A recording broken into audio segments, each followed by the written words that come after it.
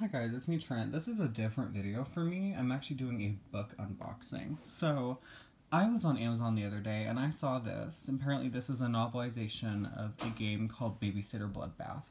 And it reminded me of a Fear Street book because of the cover. It reminds me of book 18, The Cheater. And I thought this looked really interesting, so I bought it. I have not read it yet, but I'm just going to show you guys it. So this is actually a game. I think you can watch people play it online. I'm going to later. But yeah, so it's by Puppet Combo. Well, it's written by Regina Watts, but the company is Puppet Combo, and they make all sorts of games. So Babysitter Bloodbath, we have this little creeper right here. Looks like me looking in the mirror.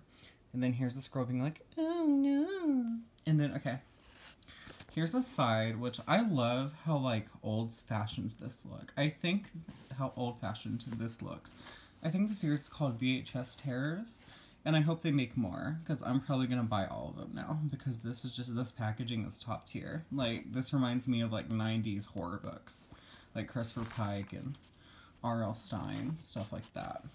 And so if we look in here, you see there's that, and then here's Prologue, 1960, you can just flip through it.